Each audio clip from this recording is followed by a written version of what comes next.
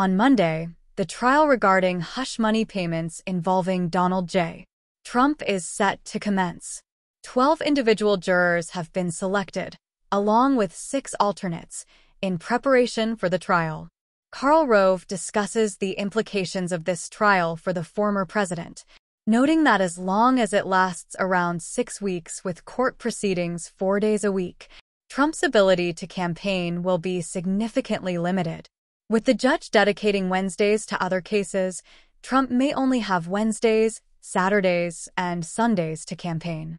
This restriction poses a challenge for Trump's campaign, as time is crucial in reaching battleground states.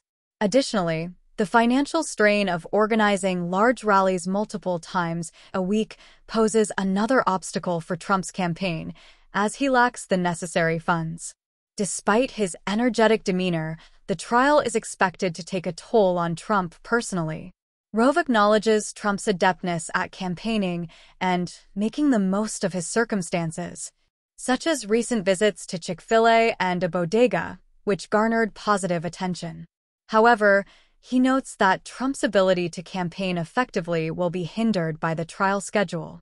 Cavuto also discusses Bill Barr's recent comments about the election, where Barr expressed his preference for Trump over Joe Biden, despite his criticisms of Trump's leadership.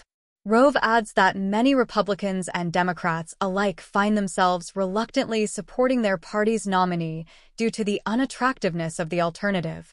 The discussion also touches on Trump's potential to unify the party and the country if he wins the election, emphasizing the importance of his campaign message in achieving this goal. Overall, the upcoming trial poses significant challenges for Trump's re-election campaign, limiting his time and resources for campaigning, while also highlighting the contrast between him and Biden in terms of leadership style and campaign strategy.